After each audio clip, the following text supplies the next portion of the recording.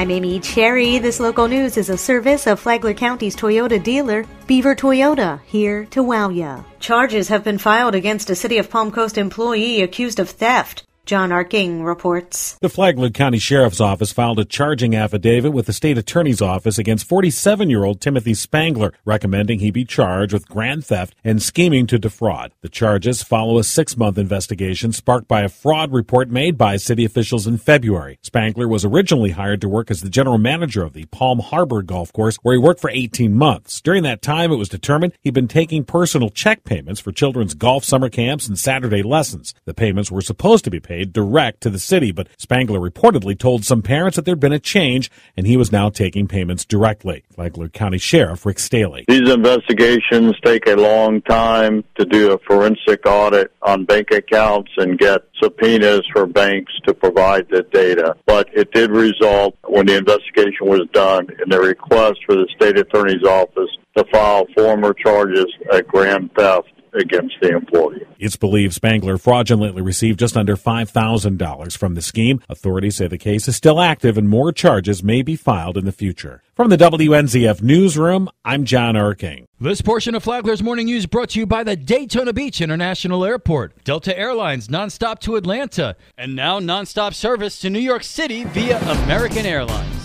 What does Flagler Beach lose if it cuts its budget? We're looking at cutting about $130,000. City Manager Larry Newsom said that's because his board wants the millage rate to be about 5.5 instead of 5.88 that he proposed. Newsom said that since he works for the city, he does what he's told to do. He said he doesn't want to affect the staff pay adjustments, though. Tomorrow, what might happen to the staff at Flagler Beach if there's a pay cut? From the WNZF Newsroom, I'm Deb Albertson.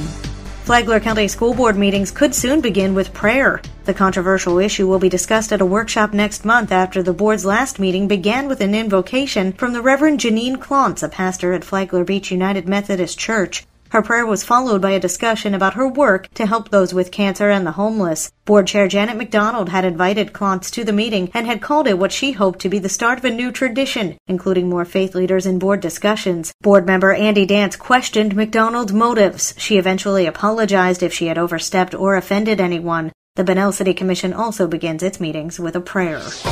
More homes are coming to a development in Palm Coast. City Council members have agreed to a zoning amendment that allows a developer to add 140 homes to a gated community a few miles from State Road 100 south of Flagler Executive Airport. That brings the total number of homes in Grand Landings to 890.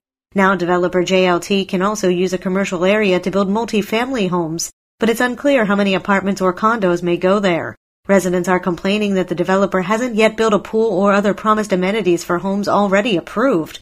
They also worry about parking, but those issues could become part of a civil lawsuit. To accommodate traffic in the area, the city is considering expanding Citation Boulevard, which connects to Belterre Parkway.